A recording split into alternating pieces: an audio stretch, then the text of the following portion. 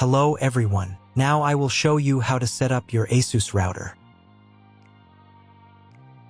And before I start, I would like to remind you that if my video helps you, please support my work. I send half of all donations to animal shelters. All the details are in the description below. The first step is to turn on the router. Take the power adapter. Plug one end of the power adapter into a wall outlet. Connect the other end to the router.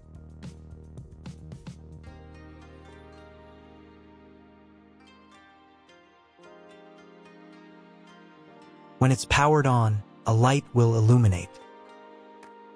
It might take a few minutes for the router to fully power up. Next, plug the cable from your broadband provider or modem into the internet port. This port is often called WAN and is usually a different color. Each cable should be inserted until it clicks. Now you should reset the router to its factory settings.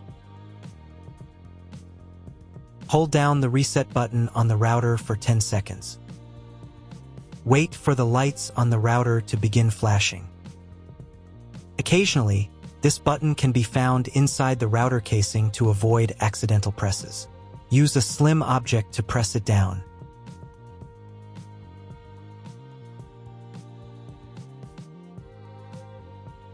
The router will reboot, resetting all the settings to their original factory defaults. Connect one end of the Ethernet cable that came with the router to an Ethernet port.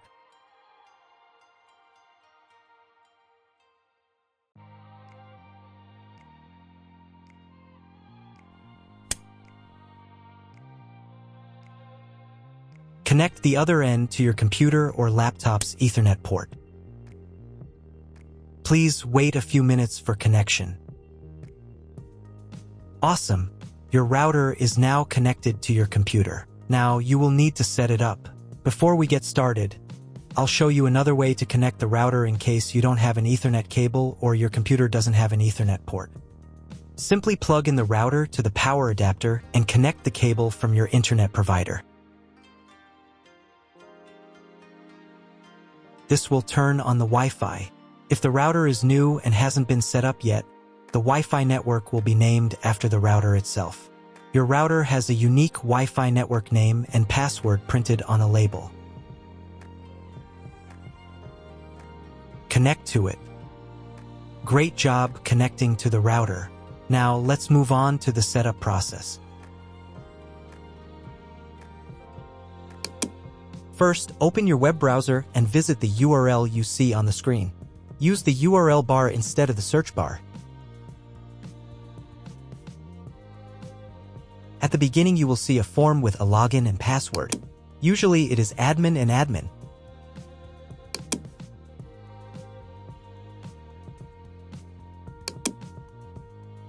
If these credentials are wrong, then find label on your router. The credentials are often printed on the bottom of the device.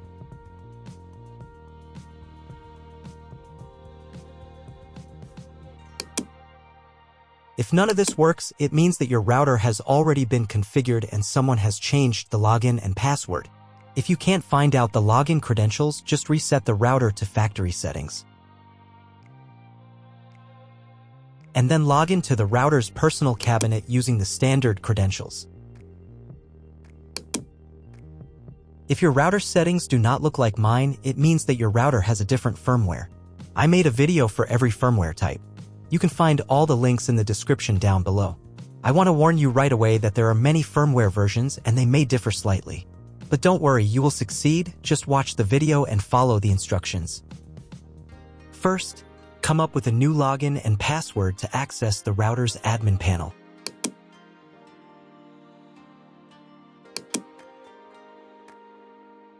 Next, click on this button.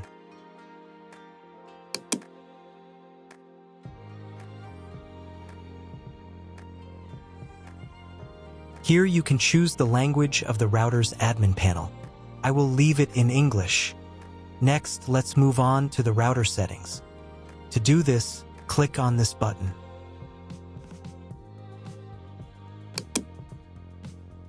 Wait until it finishes checking the connection type.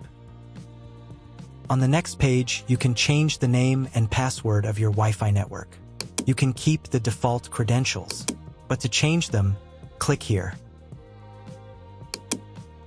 Create a new name and password. Pay attention to the password requirements. And save the settings.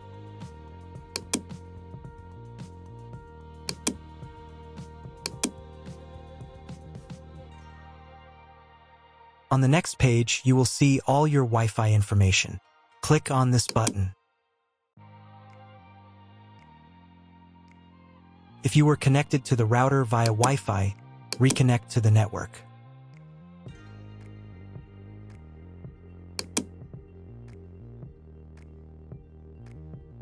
If you want to change the name and password of your Wi-Fi network in the future, you can do it here. Now you need to reboot your router.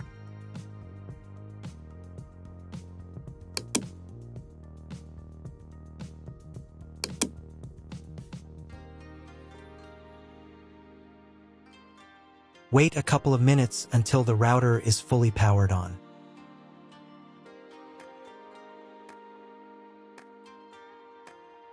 Now check if the internet is working. Just try Googling something.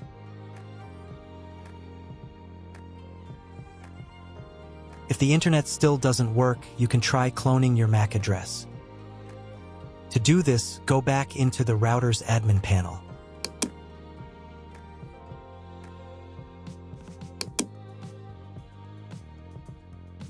Then go to the WAN section.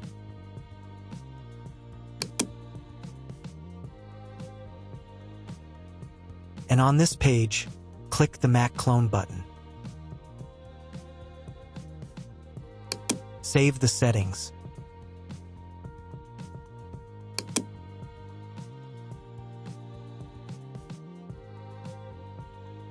Reboot the router again.